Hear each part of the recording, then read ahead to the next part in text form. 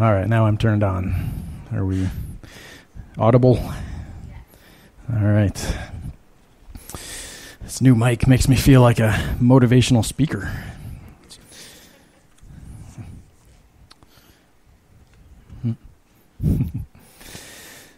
Well, it has been a while since I've been up here.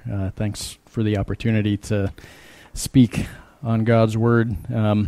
I'm really rusty on this, so I appreciate you bearing with me. It's been, I think 2 years since I've done this kind of thing. Like Eric said, Michael and I are teaching together. Michael's going to take the second half. I'll do the first half. And we're speaking on 1 Thessalonians, continuing our sermon series in that book. We're going to be finishing out chapter 4 out of 5 chapters. And just to refresh us on the context of this book, it is the first letter from Paul to the church in the city of Thessalonica. Paul had visited Thessalonica for just a few weeks before he was run out of town. In fact, they followed him to the next town and ran him out of that town too. So when Paul left the new, baby believers in Thessalonica, he left pretty concerned about their well-being, also aware that he didn't have time to give them a full, comprehensive theological foundation of faith. And he knew that as soon as he left, he was leaving them with pretty significant opposition in their hometown. So we see in the first part of this letter, when he finds out that not only do they still exist there, the church is there, but their faith is thriving, he's just excited that they're still there. And so he reaffirms his excitement in their faith and his concern for the church and his care for them. And we saw in the beginning of chapter 4 that Paul transitioned into providing some pastoral instruction for them and really gave them the basics of what it looks like to live a holy life. Now at the end of chapter 4, it's time for something completely different. He changes tack. And we're going to see that what he does in verses 13 through 18 is address a point of confusion that he understands has popped up in Thessalonica. And that confusion is related to the second coming of Jesus and to eternal life with him and how that works itself out. I'm going to just go ahead and read the passage, and it should be clear as I read what their confusion was, but see if you can pick out what their concern was as we read Paul's response. Starting in verse 13. Brothers, we do not want you to be ignorant about those who fall asleep, or to grieve like the rest of men who have no hope. We believe that Jesus died and rose again, and so we believe that God will bring with Jesus those who have fallen asleep in him. According to the Lord's own word, we tell you that we who are still alive, who are left till the coming of the Lord, will certainly not precede those who have fallen asleep.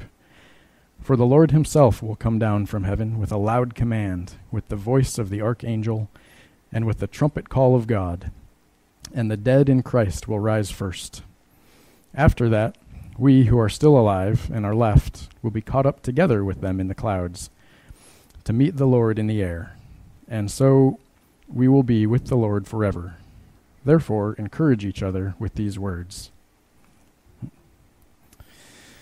So is it clear in what Paul is saying, what they're running up against, what their confusion is? It seems that since he left them, not only did they run into opposition from the community around him, but since he left, it seems that some members of their community have died. And they've lost loved ones, not being clear on what death means when you're following Jesus. Now, it does seem that they are confident Jesus is coming back. In fact, 3 times already in this letter, Paul has referred to the return of Jesus, taking it for granted that they believed he was coming back. But they didn't know what to make of it if somebody died before Jesus came back. And so when their loved ones passed away, they wondered if those loved ones were going to miss the boat and didn't share in this hope of eternal life with Christ. And Paul provides a pretty straightforward answer. He says, no, everybody who follows Jesus is going to share an eternal life with him, whether they pass away before he comes back or not. And it feels for us now as if this is a moot point. right? We don't struggle with this anymore. We have confidence that when we die, it doesn't change our standing with Christ, relative to if we're alive when he comes back. And so Paul settled the issue for the early church, and it's a blessing for us that we have this letter to settle the issue. And so really what we have in this passage is Paul pounding in one of those stout foundational nails of truth that hold our faith together. And so I guess what I intend to do is just keep hammering on that nail. And so I'm going to speak a bit about what Paul is saying here in this passage and talk about some of the implications for us. But if we go back to the first verse and we see what Paul starts with, he says, brothers, or some translations say brethren, and some say my dear family. And so that really sets the tone for everything that he's going to say next, right? What Paul is doing is setting a tone of loving affection, and we gather that what his goal is here is to encourage people with the truths he's laying out.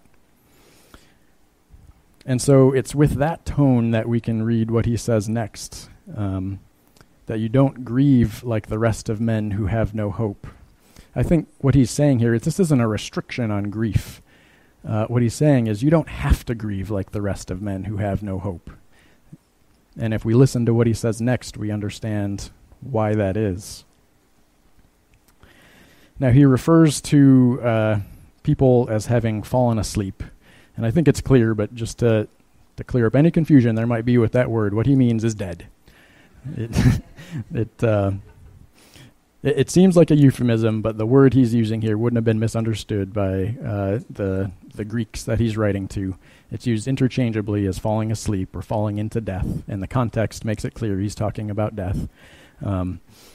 But he does choose this word intentionally, right, because it does soften the impact of what he's saying and conveys that when he's saying people are falling asleep, people are falling into death, this isn't a permanent state, but there's something temporary about it. And beyond that, in verse 14, he speaks about those who have fallen asleep in the Lord. And so this gives us kind of an extra picture of falling asleep not apart from Jesus, but falling asleep with Jesus. It reminds me of a time when I heard a husband who had been married to his wife for a very long time. When he got the news that his wife was diagnosed with a terminal illness, the first thing that occurred to him was that he just couldn't imagine laying down to sleep at night without her by his side. And that the comfort of her presence with him through his life just didn't seem like it could be terminated. And this is what Paul is saying here, that when we pass from mortal life into death, we're not making that transition without the presence of Jesus. That we're not dying alone. We're not dying without Christ. And so he's going to be with us in life, in death, and beyond death. Now moving on to verse 16, Paul paints this amazing picture of Jesus coming down from heaven and us going up to meet him in the clouds. And, this image we may experience in a lot of different ways. Sometimes I feel like rolling my eyes at the cheesy picture that I think we've kind of turned this into. Sometimes it feels like a threatening judgment. And so I did a big study on this whole image of the clouds. And unfortunately, I don't have enough time to talk about it, but I'm super excited because the picture of the clouds, there's a thread that goes all the way through Scripture from the very beginning of the Old Testament. And this image of Jesus coming and being in the clouds carries with it the connotation that he's coming with the presence of the glory of God. And I even have a personal story about this cloud thing that I can't share because I don't have time. But please ask me about the clouds. Ask me about the clouds sometime because I'm excited about it. Maybe part 2. But I guess one thing I will say is in the Old Testament, one of the times that God manifests himself as a cloud is when he meets Moses at Mount Sinai. And he does that in a similar way. There's a loud trumpet call, And he says he's doing this so that people know that you're speaking with me, talking to Moses. The difference between that picture of the glory of God in the cloud and the picture that we have of Jesus bringing the glory of God with him is that at Mount Sinai, God warned people not to approach the mountain, because if they did, they would die. Whereas here, we have Jesus bringing the glory of God with him and welcoming us to join him in God's splendor, with a smile. We can imagine Jesus is coming with a smile, beckoning us to join him in God's presence. This is the same picture that Jesus gives in Matthew 24. He describes himself in the same way that Paul is describing it here. And one of the other things that Jesus says is that it's important to know that when he comes back, it's not going to be confusing for us. We're going to know exactly what's going on, and we're not going to miss it. Right? He says that it's going to be the same way that lightning in the east is visible in the west. We're going to recognize that Jesus has come back. So it's not something that we're gonna miss when it happens or have any confusion about. And some people think this is a big metaphor with the clouds. I'm not on board with that, but I am convinced that we are going to recognize what's going on when it happens. So Paul clarified for the church in Thessalonica one of their big points of confusion, and one of the things that was really a foundation of hope for them. And I think that, even if we look at the broader context of the New Testament, this hope in Jesus' coming back, this hope in eternal life with him, is something that came under pretty significant attack in the early church. In fact, Paul has to write a second letter to the Thessalonians explaining, because somebody apparently forged a letter in Paul's name claiming to the Thessalonians that Jesus had come back and they missed out. So Paul has to renew this affirmation of the truth that Jesus is going to give us eternal life in him. The same struggles pop up in the Corinthian church, and we see that in his letter to the Corinthians. And so I think that this whole issue of hope in eternal life with Jesus and what it means that he's coming back for us continues to be a big battleground. And I think that we come under attack because hope is important. Right? We see in chapter 1, verse 3, that Paul says that it's their hope that inspires their endurance. And in Romans 12:12, he says that we can rejoice in our hope. So this hope gives us endurance and it gives us joy. And those two things, I think the enemy really goes after in us. Because the enemy wants us to believe that when we die, we've suffered ultimate defeat, right? That we have been defeated physically, emotionally, and spiritually, which is true apart from Christ. But we don't suffer defeat in Christ because he was victorious over death. And so I want to explore the ways that we are attacked in holding on to that belief.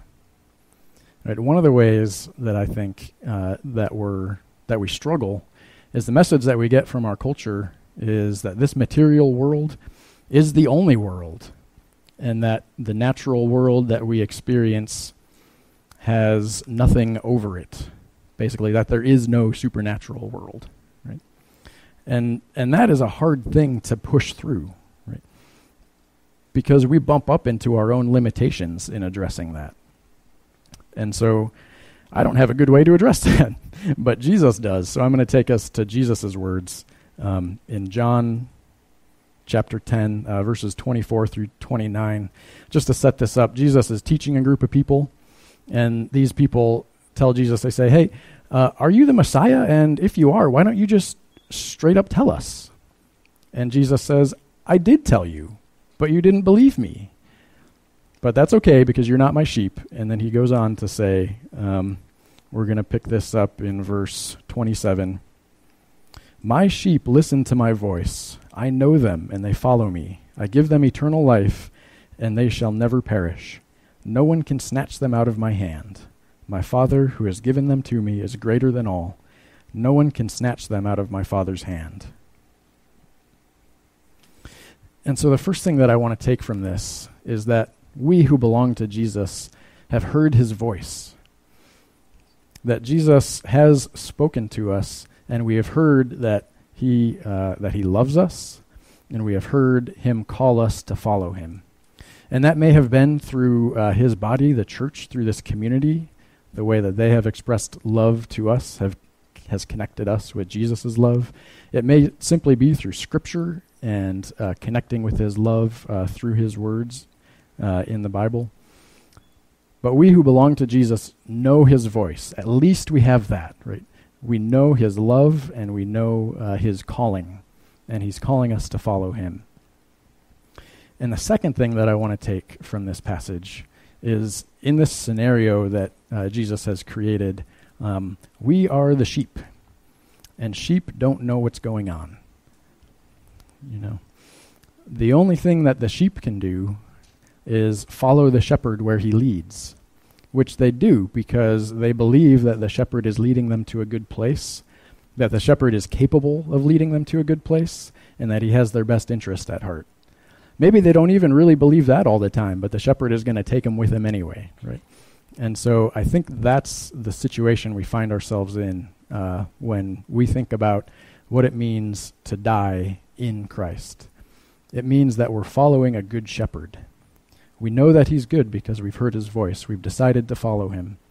And so the question becomes, is he good in death, and does he have power over death? Knowing that he has the power to transform our hearts, to transform our community, does he have power to bring us out of death? And so we see Paul here appealing to the Thessalonians on the basis of Jesus' resurrection. And so we have that same belief to anchor us because we know Jesus' voice. We know that Jesus conquered death, and we just need to follow him where he leads.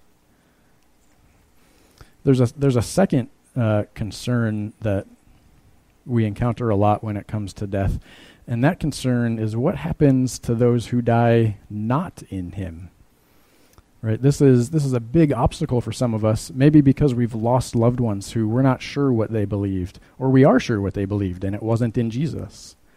We may even struggle just because we know there are people who it seems to us never had an opportunity to believe in Jesus, and that becomes a stumbling block to having joy even in matters of life and death. We might struggle because we're concerned that certain people will be in heaven with us, right? Because the agents of our suffering in this world, we believe are not beyond the redemption of Christ. And so we're faced here with the challenge of believing that in life and in death, Jesus is good. So here we do have Jesus' own words in John chapter 5, verses 22 and 30. We do know that Jesus says that the one who gets to judge in death is Jesus, that Jesus is the one who gets to decide things. And he says that he judges justly.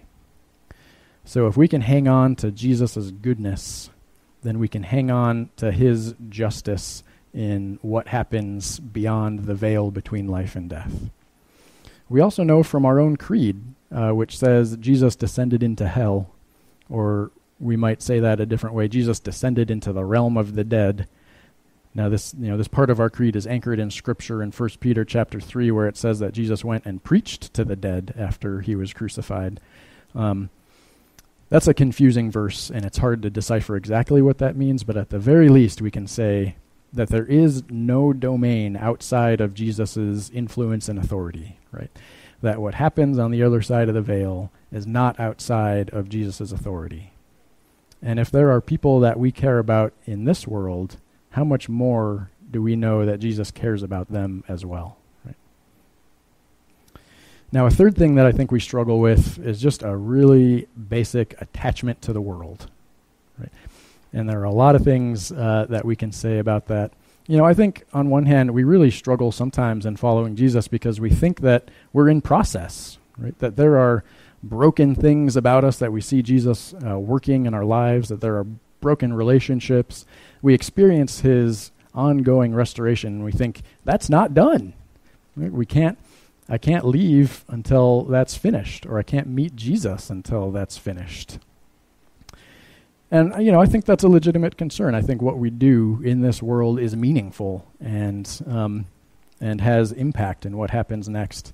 But I do think we need to hold on to the truth that when we go be with Jesus in eternity, we're not going, the action doesn't stop, right? We're not going to some static place where we have no role anymore.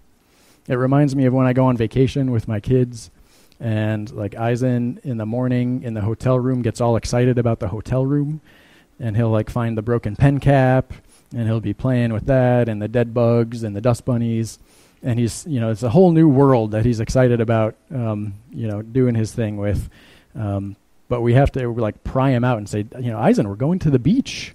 We're here to go do something better. And so I think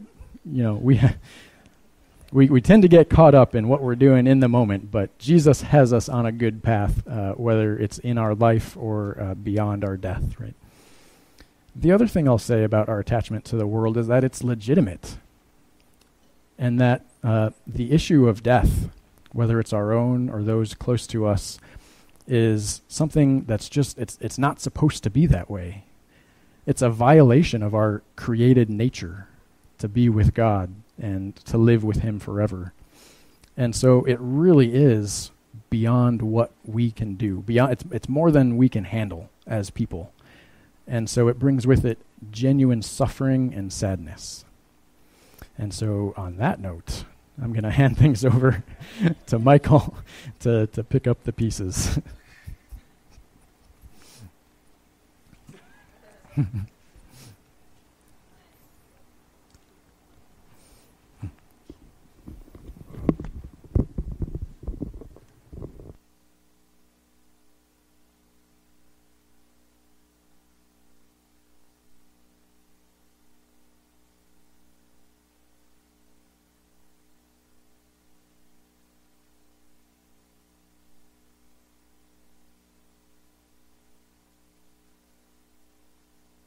Really dumb right now. Okay, all right. Let's see if I can. All right, get it. Yeah, I look great. Okay, you guys are gonna say that no matter what. It's good. All right. So this is Ron and I together at my wedding. This was Ron's idea to take this post photo. A good idea, I'd like to add. So I want to address some of the things that are lingering with this verse, and then I want to look at a model of what Jesus offers in his life, his earthly life, dealing with the death of Lazarus. So, okay. So we started with verse 13. We went to verse 18 in chapter 4. That really should be bigger, but I didn't have time to... I should have had time, but I didn't have time to format, so I apologize. But I'm going to focus on verse 13 and verse 18, which is the beginning and the end. So we've got all this in the middle, and Ron said there's this awesome imagery of the clouds. We had these great long conversations, the two of us together. We're really good friends. I found it really rich, awesome, great, encouraging time to spend with Ron. Unfortunately, we don't have the time to talk to you all for the 3 hours that we ended up doing, so... I'm going to focus on verse 13 and verse 18. So this is what it says. Brothers and sisters, we do not want you to be uninformed about those who sleep in death, so that you do not grieve like the rest of mankind who have no hope. And then skipping to the very end. Therefore, encourage one another with these words. These words referring to everything that Paul has just shared with them about Jesus coming back, and those who are dead in him, who are believers, meeting him in the air, and all of us together will be continuing on with him in eternal life. Okay. So in talking with Ron, I wasn't really aware of this, but apparently he has heard, maybe even multiple times, different preachers say that this is to be taken as a command, verse 13. Something like, you should not grieve like the rest of mankind. Giant finger wag, right? Okay, don't do it, right? Like, if you're grieving, you're like, oh, I'm doing something bad, okay? I don't think that's the correct way to take this verse. I think to the extent that that's been preached like that, I apologize on behalf of Christianity, okay? I apologize on behalf of the church.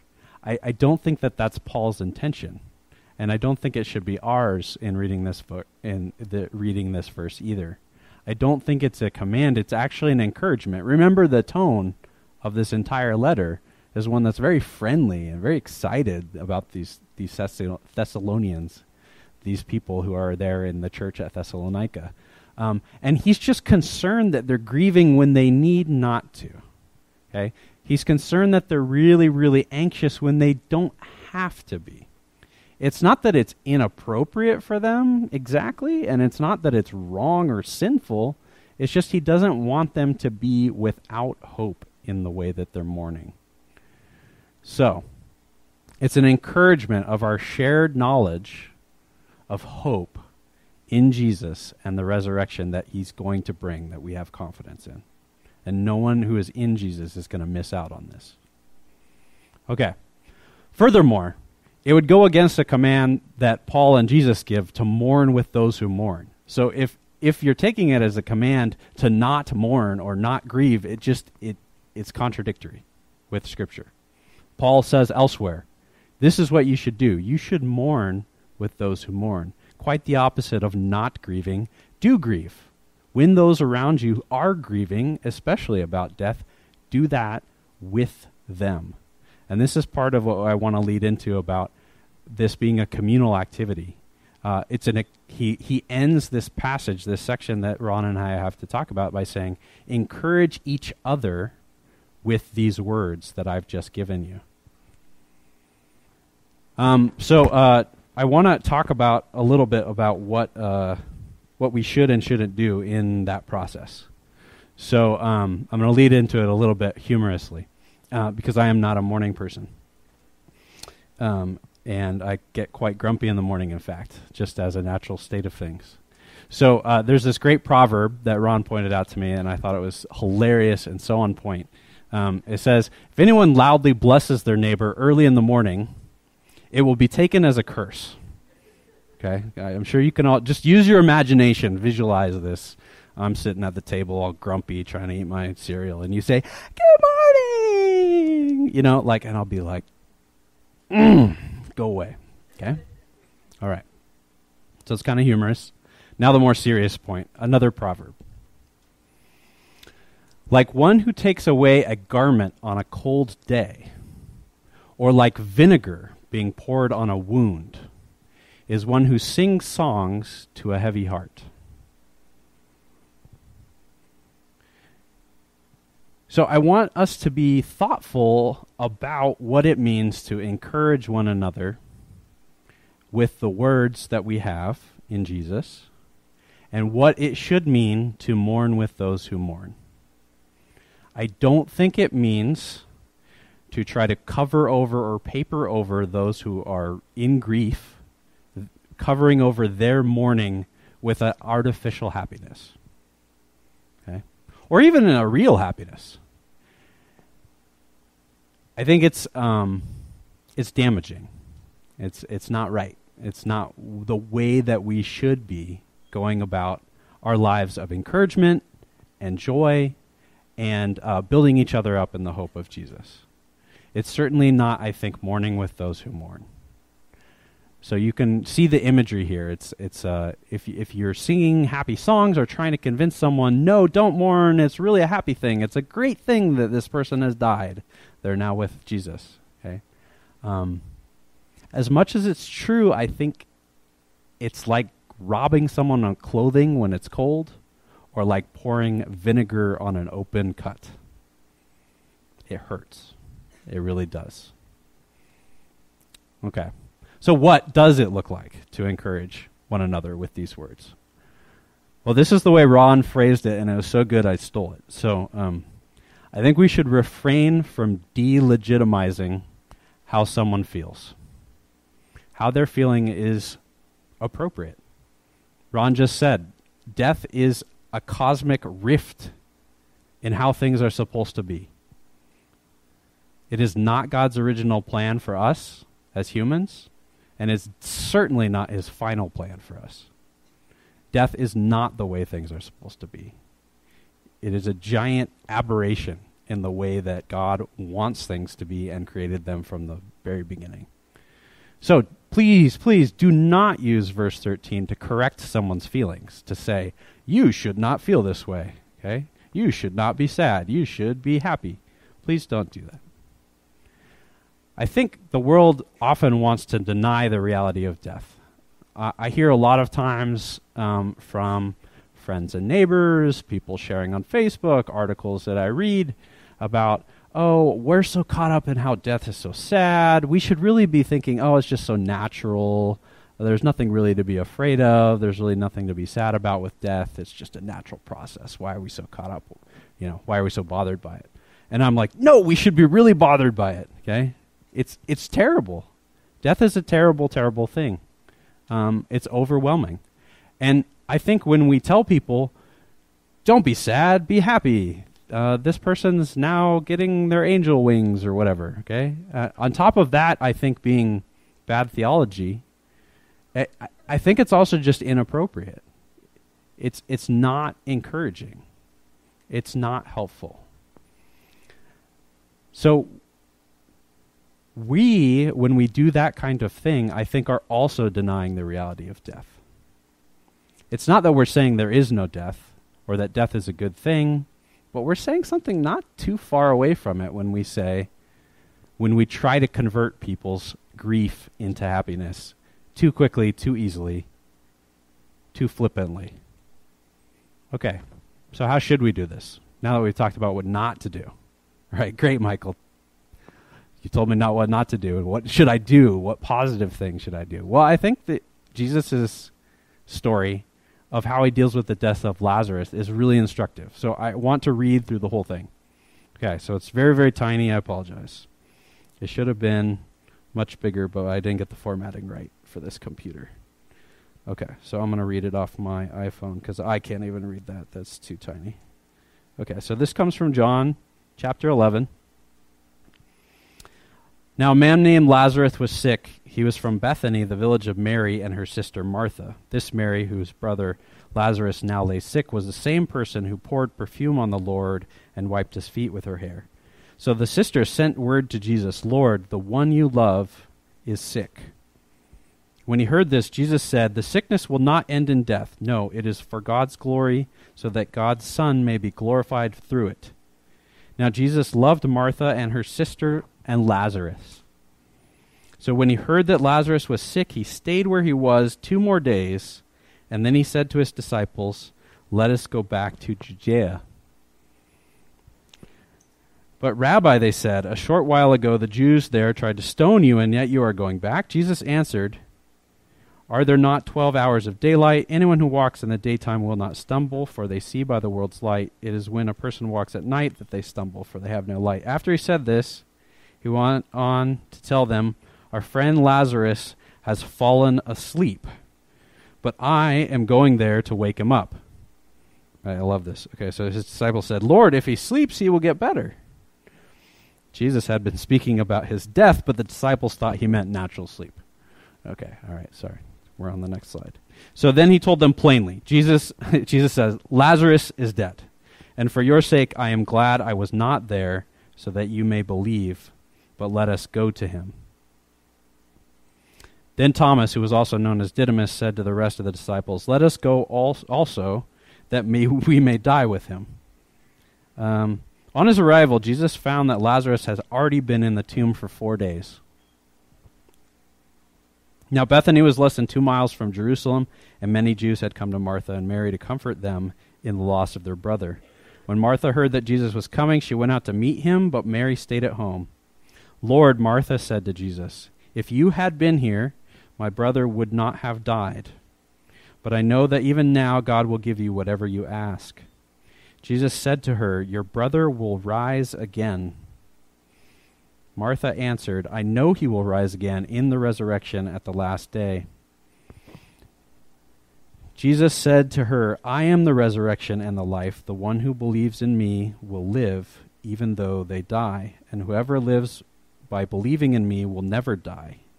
Do you believe this?" "Yes, Lord," she replied. "I believe that you are the Messiah, the Son of God, who has come into the world." Okay. I think I'm somewhere in there. After she had said this, she went back and called her sister Mary aside. "The teacher is here," she said, "and is asking for you." When Mary heard this, she got up quickly and went to him. Now Jesus had not yet entered the village and was still at the place where Martha had met him.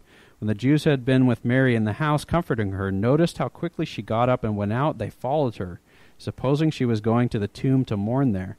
When Mary reached the place when Jesus was and saw him, she fell at his feet and said, "Lord, if you had been here, my brother would not have died." When Jesus saw her weeping, and the Jews who had come along with her also weeping, he was deeply moved in spirit and troubled. "Where have you laid him?" he asked. "Come and see, Lord," they replied. Jesus wept. Then the Jews said, "See how he loved him." But some said, "Could not he who opened the eyes of the blind have kept this man from dying?" Okay, so I'm going to end there.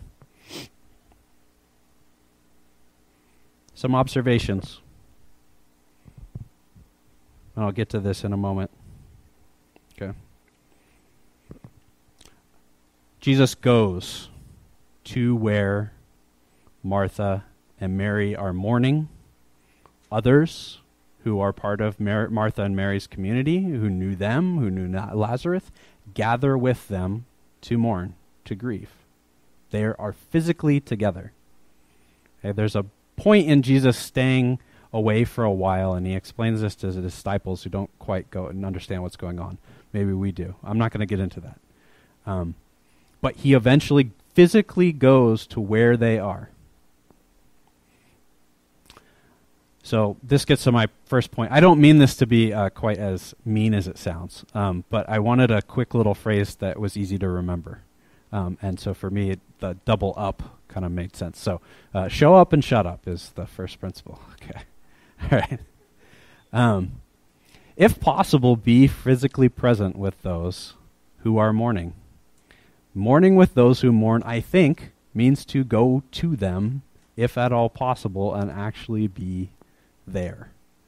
And I think one of the best ways that we can be present for people who are mourning and to mourn with them is to not even say anything at all and just be there.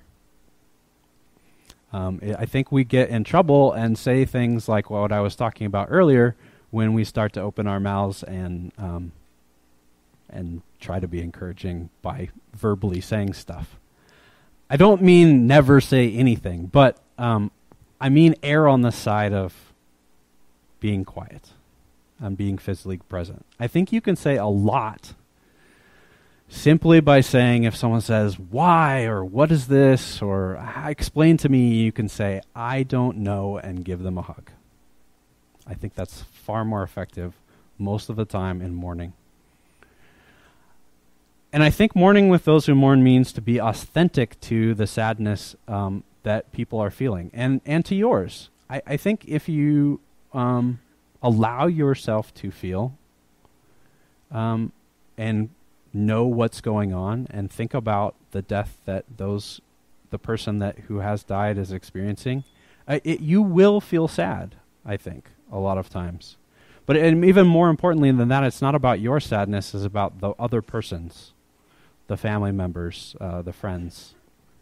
And I think you should join them in whatever way that they are mourning, so long as it's appropriate and not sinful. And keep it simple. Notice what Jesus says about to Mary and Martha. Okay, he asks them, "Do you believe in the resurrection?" Okay, do you believe that I am the Messiah? So we can say, if we're going to say things, we can say things like, "We have hope in Jesus." Right? So-and-so is with Jesus. And we could say these very simple, basic truths that don't require a whole lot of theological storytelling. And I think that's better, actually, that we stick to those very simple statements. As Ron was saying, death for us is a veil that we don't really quite understand what's going on. We're like sheep. So we can stick to the very basic truths that we know. that are encouraging and give hope.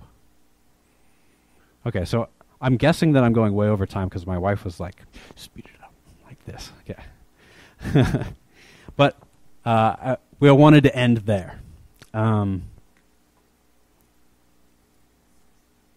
So, 3 ways to respond to the message tonight, as there are usually for any message.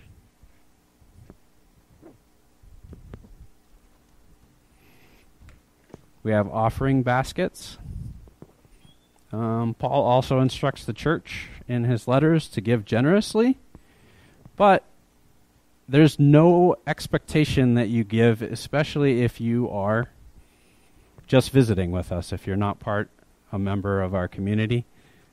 This is not something that we're pushing on you, but if you would like, please do give generously. A second way to respond is that we have a white chair back there that we call the healing chair. If you would like prayer for anything, if you're struggling with your sin, it's the sin of the world, sin against you, you can sit in that chair and someone will come to pray with you and for you if you give them a very, very short explanation of what it is that you would like prayer for. And then they can follow up with you later with a longer explanation if you'd like to do that. The third way is the way that we celebrate and stand with Jesus' death and demonstrate the way that he paid for our sins by breaking bread representing his body, dipping it in juice or wine to represent his blood shed for us. And it's a way of announcing physically that Jesus has paid the penalty and the cost of our sins and the sins of the world, and that he rises from the dead and conquers that death. We're going to have some meditation music, and feel free to talk to Ron or I later if you have more things that you'd like to ask or say.